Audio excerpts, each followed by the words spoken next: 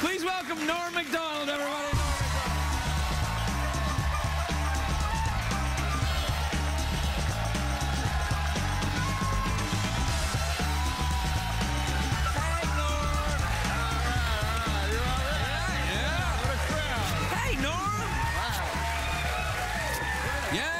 You, Norm. They love you. They love you. No, you. All right, that's enough. That's enough. You're making Norm nervous now. He's getting nervous now. But it's great to see you. But I haven't seen you in such a long time. Yeah, I know, man. I used to have it when you used to do the Drew Carey. What? Give him a chance. No, listen. Before you, there's a Craig. Craig used to be on a show called the Drew Carey Show. Yeah, that's right. Yeah. And you did the show right next door. You had the Norm MacDonald show right next door. And then I remember you were like, we had trailers, and I'd always be in my trailer. I like to go to my trailer and smoke cigarettes. Yeah, that's right. Yeah. And then you'd be in your trailer, and you'd be writing movies, and then directing movies, and then you'd be writing books. Yeah. It was because I was trying to not smoke. But people are waylaid by your laid-back image. They don't realize what a furnace of ambition you are. Hey, that's true. I am. I zig when they zag. That's what it is. Yeah. Listen, it's good. You don't smoke anymore. You look like healthy. You no, I quit smoking. Yeah, I read that on the side of the thing. What did you say? It's dangerous? It says it can kill you. No. Yeah, I realized, like, I was smoking all the time, and it's like you smoke and you don't even get high. And well, you can't. They're not mutually exclusive. You can get high and smoke. It's not like you have to make a choice. No, I'm saying the cigarettes do not. Get you high. Yeah. Well, you can. There's a substance you can put in them though if you want. Oh yeah, no, I don't do drugs or alcohol. Neither do I. You used to be. I thought you were alcoholic. Norm. No, but that's cool because you're recovering. Well, slowly, yeah. In fact, one of the heaviest nights I ever had drinking was at the Crazy Horse striptease in Adelaide in South Australia there. I'll tell you about booze, though. I never drank. I drank 3 times in my life, and the second time I drank, I was like 17, and I was in a bar, and I was drinking, and then a guy handed me these pills, and I ate them, and I drank, you know? Yeah, I know exactly what you're talking about. And then I blacked out. This is going perfectly so far, yeah. So then I woke up, and this is only my second time drinking. I woke up, and I was in a rehab. And what had happened is I had a guy that was an actual alcoholic like you. Oh, yeah. Befriended me when I was all crazy drunk, and we each checked into the rehab, and then they took my clothes, and they only gave me a robe. For what night? 3 nights, I had to stay. I had to drink for 15 years before I got that. You're a really fast learner. Well, do you think you stopped because you thought, oh, this stuff's dangerous for me then? I better not get involved in this. Yeah, I don't like things where you take them and then you vomit.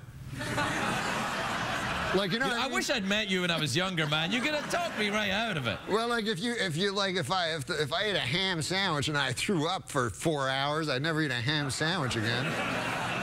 You make a decent point. You should go around rehabs telling people this. Yeah. That's good. You look in shape, though, man. You used to be quite thin, but you look kind of like you've been working out and stuff. Have you been working out? My abs, you mean? Sure, yeah. Have you been working out? Have you got one of them ab things, you know, like that? Those like those crunches? Yeah, like a crunch machine. Oh, well, mostly I work on my latissimus dorsi. I don't speak the French, pal, so you're going to have to take me through it. They're the back muscles. Oh, you know where you go like this? Yeah, and then your back, like, wings come up? Yeah. You're growing wings? You're working out so much you're growing wings? Yeah, so I look like a griffin about to pounce. Wow, you're scaring me, Norm. You used to be so mild-mannered. Now you're like a roided-up gym rat. No, I've never worked out in my life. Never once? I did it 3 times, but I blacked out and woke up in a rehab. That was a good time when you were there, though. Who else? Artie Lang was working on the show. Yeah, the great Artie Lang was there. He's terrific. How's he doing? Is he all right? He's doing all right. All right. I'm a big fan of Artie Lang. Yeah. You still friendly with him? Will you tell him I said hi? I will, absolutely. I like that guy. Yeah, he's a great guy. Do you still do Howard's show as well? Do you do heroin? What? Howard, Howard Stern. Oh, Howard. Oh, do you do heroin? do you do heroin? Did you do heroin tonight? You don't do heroin. I do the Howard Stern show. Right, that's what I was going to say. I was going to say, do you do... I didn't mean do you do Howard as in, you know what I mean? No, I mean... Yeah, no, he's hard to do, because he'll like hypnotize you. Have you done the show? I did it once, yeah.